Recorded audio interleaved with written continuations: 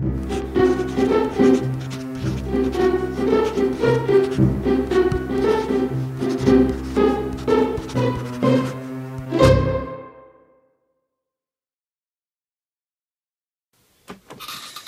guys, what's up? How's it going? This is Easy Things to Draw, and today we're going to go over how to crosshatch with a ballpoint pen. Now, there are different kinds of pens, basically, right? Let me give you the really broad outline. The broad outline to the different kind of pens would be there's a fountain pen, there's a ballpoint pen, there's a fiber tip pen, a roller ball pen, and a gel ink pen. So I'm going to probably go over most of these, not the fountain pen, because that's kind of like, the fountain pen is more like a quill kind of thing, and it's more for inkings, but man, it really spills sometimes, so I might do that, but I'm definitely going to go over the ballpoint pen today.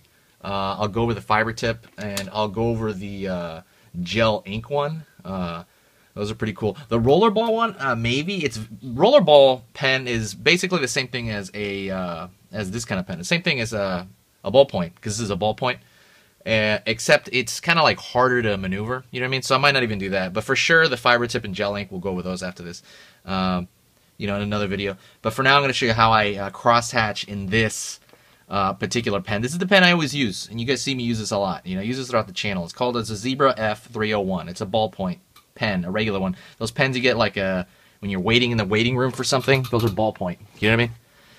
Real easy. So let's go over the quick basics of cross-hatching, right? Shading, cross-hatching, cross-shading. For the most part, when you're trying to shade something and you're doing it within line, well, let's start with this. When you're shading something in pencil, you're using the side of a pencil. I'm just grabbing any pencil, right? You're using the side of it, and it's more like a smooth-out process.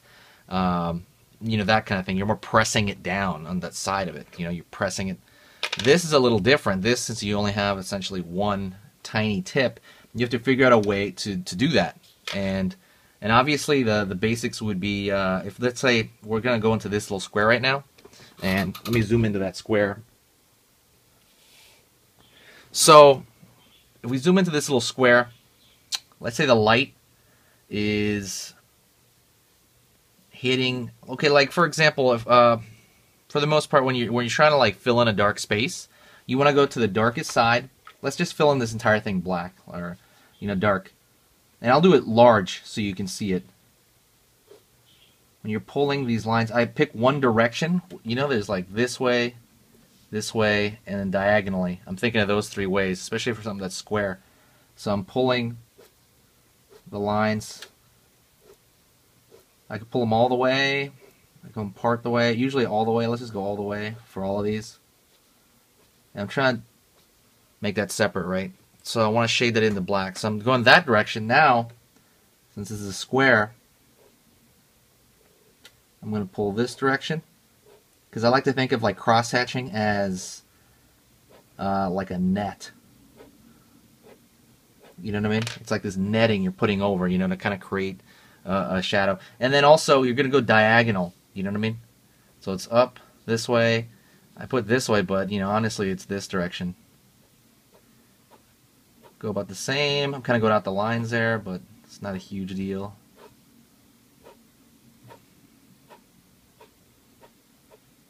So generally, if you're like, that's what we're looking at. You know what I mean? If you're just to squint down, that's kind of a darker shape. You're trying to shade that in black. But with like this netting, you're trying to create an overall value, kind of like the way pixels are on a screen. A bunch of tiny little pixels create one large, like image. You're trying to do that with line. A bunch of tiny lines will create an overall shape. Will create an overall value on its own. To kind of get more into that, let's say there's so like in reality, you would actually, for me especially, I would like pull in there. I put in all these, the finer it gets, the darker it gets, So I'd be pulling all these little lines. And there's no rules in terms of how much they have to be spaced out. It doesn't really matter.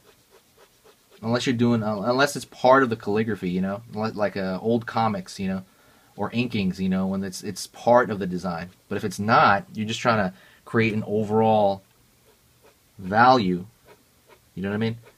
Then it doesn't really matter the width between the lines,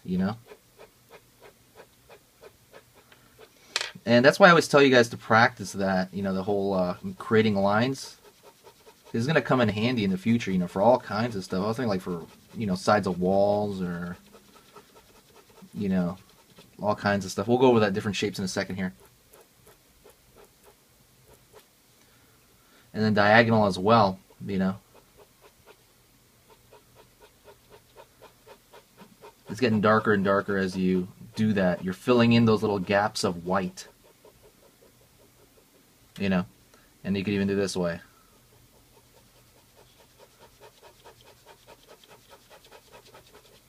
You know, it's a little messy, a little quick, but you know what I'm saying. So let's go to this square. Let's say you want, like, let's say there's a small bit of value on one side. You know, for example, that happens a lot. Like, especially with the sides of blocks, you want one side to be lighter than the other. You mean like maybe you want the more light to be on this side. Let me see where the camera's. You want more light to be over here. So normally what I do is I would pull these lines. I would push down on them harder toward the bottom. Let's say the light's coming from here, and there's a slow gradation from light to dark. The darkest I'm gonna really push down and like let go as I go up. I'll push down, and I'll kind of let it go. Push down. Kind of let it go, let it go, let it go. Oops, that was weird. Push down, let it go, let it go. I mean, that's kind of, again, the general motion I do. And it'll get a little lighter as it goes that way. And then I'm going to do the same thing over here. It's going to get dark over here.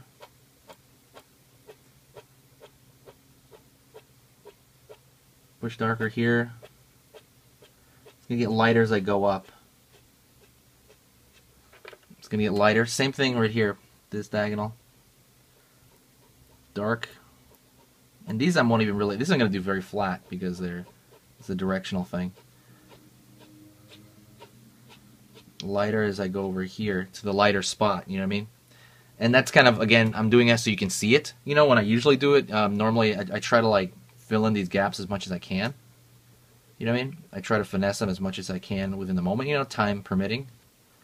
And you start to create this slow gradation, kind of like that. Let me kind of go over a shape before I go on to the next one. This shape. Well, actually, let me go into the like so. Over here, let's pick out this box. Let's say the light is coming from here, and it's hitting the front of that box. If you want some halftone on there, and I'll go over actual general shading later. If you want a little bit of halftone, I go with this, and I slightly throw a little bit of halftone over here because it's kind of touching the ground. Because it's furthest away from the light. I might throw a little bit here. Like, I mean feather touch, you know? But I'll be doing that same motion. I just kind of went over. I might even push my finger through it because this is a ballpoint pen. And the ballpoint pen's a little sketchier than the other kind of pen, so I like that. But let's say, and then this side's totally in light and dark. Sorry, this side. So this is the dark side.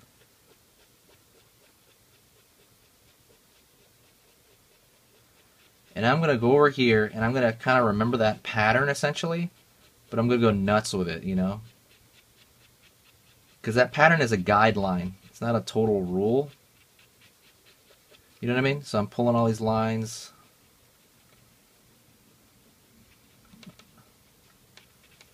Filling them in right here. Okay, there's that. And then let's say there's going to be more light up there. I might actually go this way.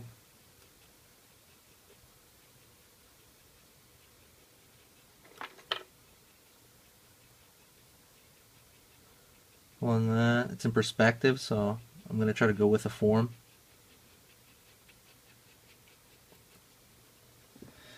And also diagonal a little bit.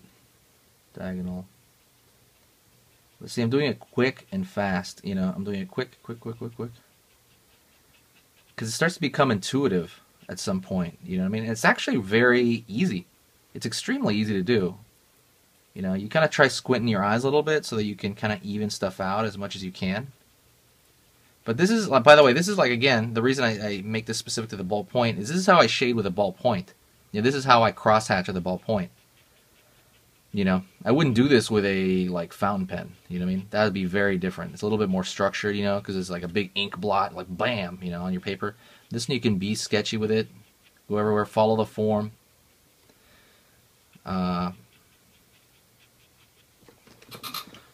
Hopefully that kind of makes sense. Let me zoom out a little bit.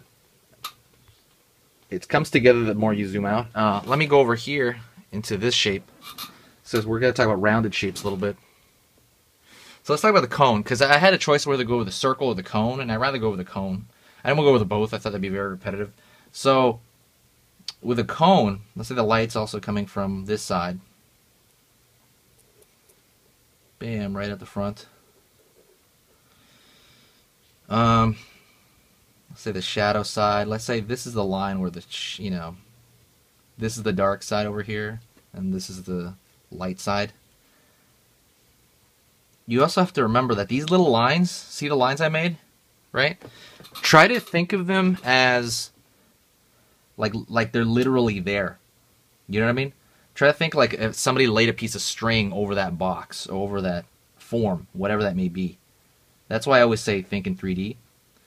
So these lines I'm going to do, these diagonal lines, whatever, these parallel lines, yeah, essentially they're parallel. These lines I'm putting on here are going to kind of mimic the form that it's on right here. See? I'm slightly curving them all the way up. And it gets smaller as it goes up. The cone, you know, as the form gets smaller, so does the shadow. And I'm going to do the same thing over here. I'm going to slightly angle it, change the angle of it, but keep staying on that line. This is all, you know, stuff that, you know, you did, like they teach you in college, you know, in basic art class in college. Same thing. You angle that line a little bit, and it gets a little bit more value across. There's not so many wedges in the middle. And then you angle it the other way.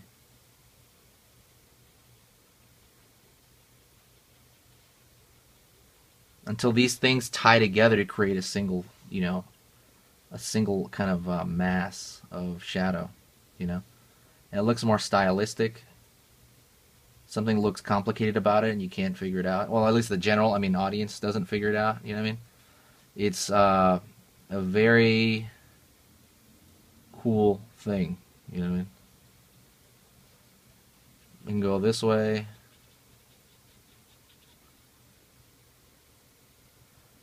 I'm going to put tiny, like all this stuff is just like real tiny. Like I'm throwing this little tiny. And these tiny things add up, like I said, you know what I mean? It's better than just like, than putting it totally flat. Even when I do it in pencil, I kind of do this as well. I kind of go with the form of what I'm doing, you know? I push with the form, the roundness of the form, or whatever form may be. If it's a bicep or if it's like, you know, end of a car or something like that.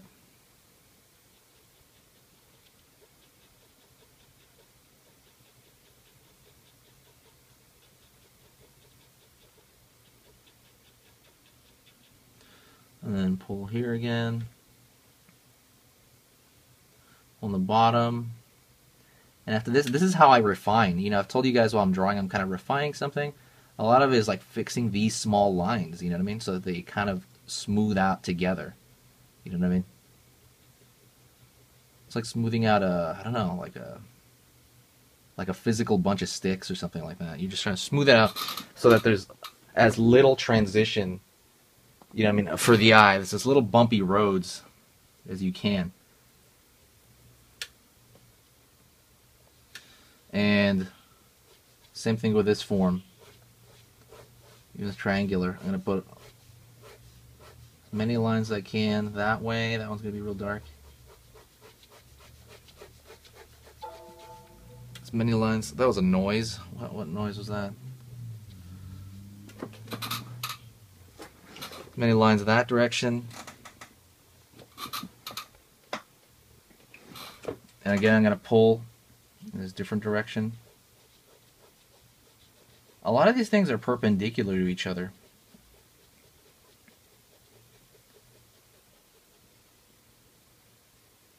if they're all going one direction, it might not look right, you know. So that's why I kind of, you have to net it in there. You know what I mean?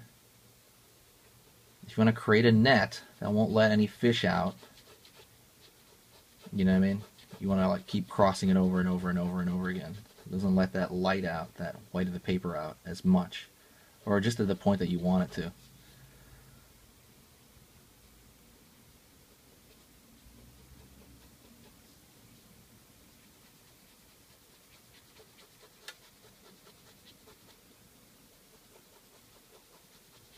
Going every which way direction.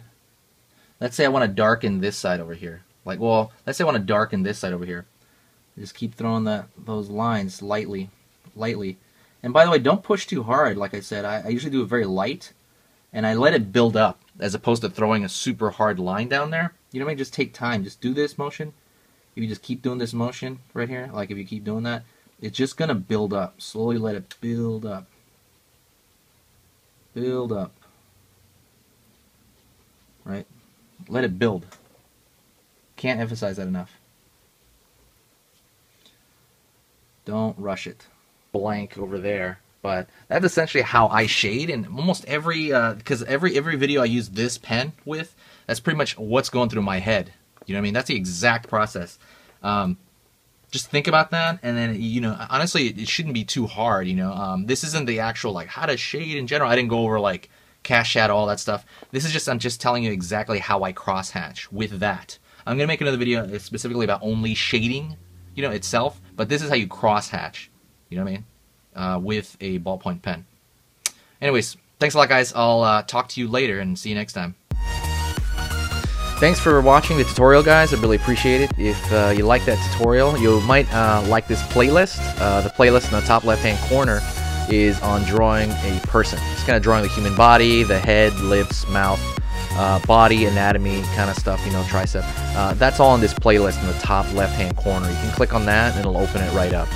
The bottom right-hand corner is the Armadillo pencil case, which is a pencil case that we sell. We sold on Kickstarter for a couple years, and now is you know, doing really well still. I'm very happy. We promoted at Comic-Con just lately. And you know, check that out at the bottom right-hand corner. That's really cool. And then the top right-hand corner is the other channel I have, which is called Enzyme Art. That's a different kind of teaching. It's not updated nearly as much as this page. It's just like a different kind of passion project for art. You know, when you dig art, you want every facet of it, you know, kind of like covered. You know.